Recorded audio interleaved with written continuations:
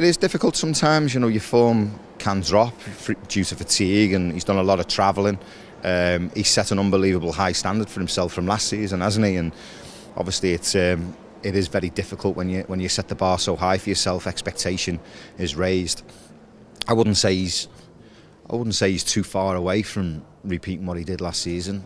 Yeah, probably some of the performances you look at, you know, he mightn't be as involved or creative, or he mightn't make as much of an impact, but I'd certainly say that the work rate's still there, and the desire and the attitude.